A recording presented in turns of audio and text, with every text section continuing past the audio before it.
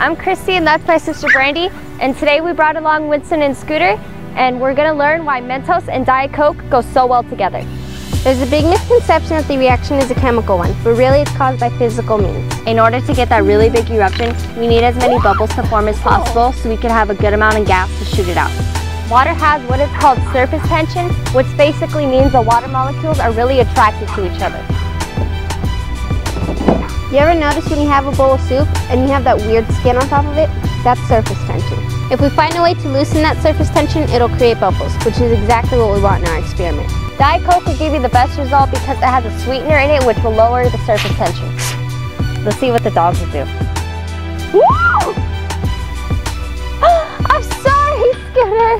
He's licking himself.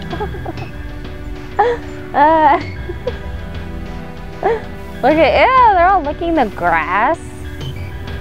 Mentos is used because it has a special layer of coating that lowers surface tension. It's also heavier, so it drops down faster into the bottle, creating more bubbles. Woo!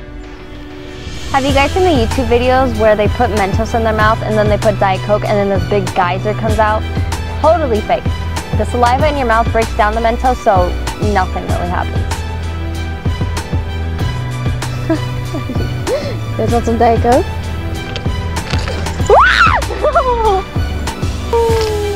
Get it!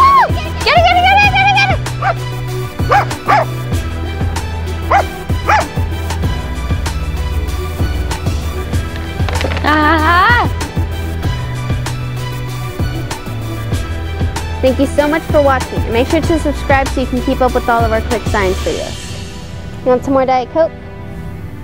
You want some? Scooter.